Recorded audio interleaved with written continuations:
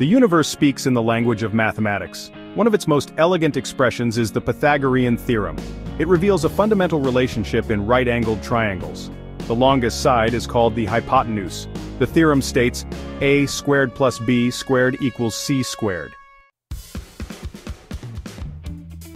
Though attributed to Pythagoras, this theorem's origins predate him. Babylonians and Egyptians used it in construction and surveying. Egyptians, known as rope stretchers, used it for pyramids. Pythagoras provided the first recorded proof. The Pythagorean theorem is a fundamental principle in geometry. It describes the relationship between the sides of a right-angled triangle. The square of the hypotenuse equals the sum of the squares of the other two sides. This is expressed as a squared plus b squared equals sine c squared. Crucial for solving right-angled triangle problems. Essential for fields from construction to navigation. Mastering it opens doors to deeper concepts and real-world applications. The Pythagorean theorem is essential in construction, navigation, and computer graphics.